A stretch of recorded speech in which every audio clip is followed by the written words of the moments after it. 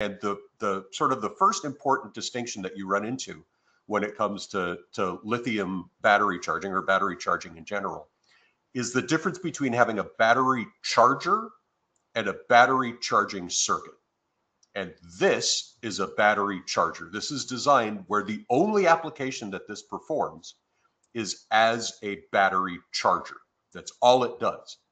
If you have a battery charging circuit that's integrated into your application, chances are it's like what you expect from your phone, meaning that your phone is running and you can just plug that charger in anytime you want. And the device should be smart enough, well, it better be smart enough to manage something called the power path, meaning where the current is running. Is it running to the application from the battery? Is it running from the charging port to the battery?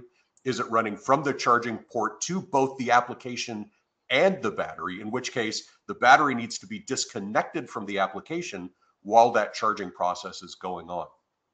Power path management is a very complex topic, and that's probably something that we would save for another discussion. Really, this is dedicated purely to how do you charge a lithium battery. So